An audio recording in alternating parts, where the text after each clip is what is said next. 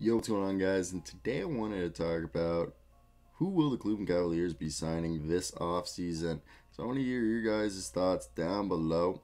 What do you guys think of the video and who should they be signing? Obviously, the first guy is our man, Jared Allen. They're going to have to pay him because I think Evan Mobley will be, like, how do you put it? Not Nick Mobley.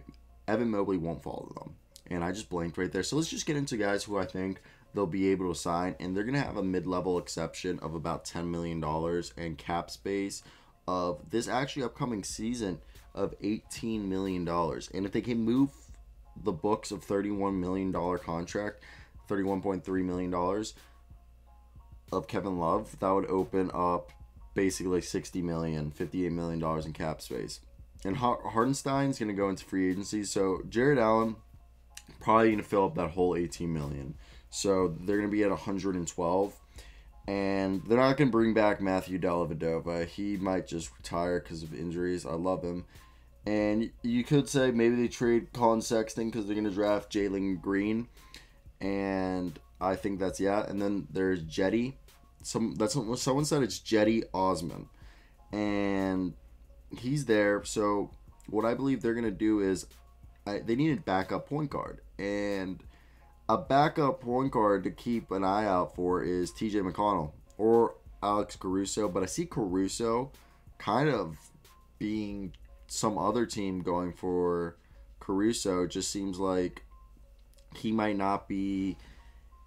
I really see like maybe the Utah Jazz going for Alex Caruso, him wanting to be more like having a prominent role or something. Really, Utah Jazz won't be going for him, but yeah, I made a video on that, so I just want to stick to that. But I really like TJ McConnell because it would give him depth at the guard position, which has been an issue for the Cavaliers for years, and he's a quality second unit piece. He isn't much of a shooter or like a scorer, but he does distribute the ball and is a very efficient when he does take shots. He's coming off a career year with 8.6 points per game, 3.7 rebounds, 6.6 assists, and 1.9 steals per game. And he shot 55.9% from the field and 31.3% from deep. He only made $3.5 million last year. So it's probably going to be in the same area. And I think that'd be great. Another guy that if they do potentially move on from Kevin Love, Jeff Green would slide into the power forward position, and it'd be pretty great. It would be a reunion from the 2017-2018 season where he spent 1 year on the team, but he could be a guy who was be great for them. Like, he isn't a great rebounder at 6'8", but he makes up for it as a 41.2% three-point shooter this past year. And it's tough to gauge because he just made $2.5 million for the Cavs. He probably, or not the Cavs, the Nets. So he probably cost the Cavs maybe $5 or $7 million. And he's a guy right now in the regular season who averaged 11 points, 4 rebounds, and 1.5 assists. So I think he'd be a good pickup for them and somebody that they would really enjoy having on their roster. I think the Cavs need veterans to help this team go from rebuilding to a playoff push, And guys who could do that is, like, Caruso is the younger guy, so maybe you want the younger guy. But Talen Horton-Tucker's the Lakers, I think they could get. Yeah, he's a restricted free agent, so the Lakers will make a qualifying offer. So it's kind of, you don't know if that'll be happening.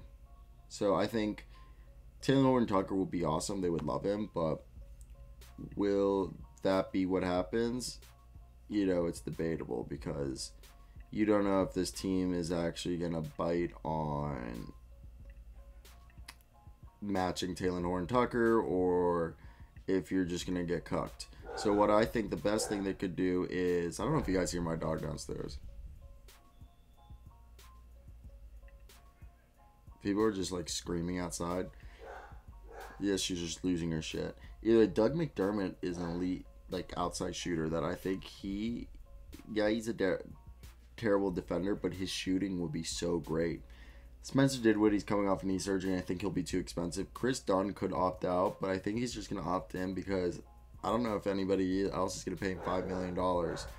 Denzel Valentine, Daniel Tice, Austin Rivers, Dante Exum, Reggie Bullock, Otto Porter Jr., Stanley Johnson, Josh Hart, who's actually one of Larry Nance's best friends, are all players that could go for. I really would like Josh Hart going out there Reggie Bullock would be cool. Otto Porter Jr. would be dope. Imagine sliding in Otto Porter Jr. at the small forward position. I'm actually selling myself at Otto Porter Jr. You have 18 million in cap space. 18 is probably going to go there. 10 million. I think you should give 10 million to Otto Porter Jr. Or see if you can pay Otto Porter Jr. like 7 and then pay like 4 to TJ McConnell. Yeah. What do you guys think? Otto Porter Jr. and for TJ McConnell to replace, basically to be your new backup point guard and small forward, and you hopefully can move on from Kevin Love and you keep Jared Allen, obviously. I want to hear, is that terrible? I feel like it's not the worst. I feel like there's definitely worse deals out there, and yeah, I think that's be the best thing. I want to hear those thoughts down below, guys. But yeah, that's really what's it for me today. I'm gonna head out. It was a short little video. Peace out.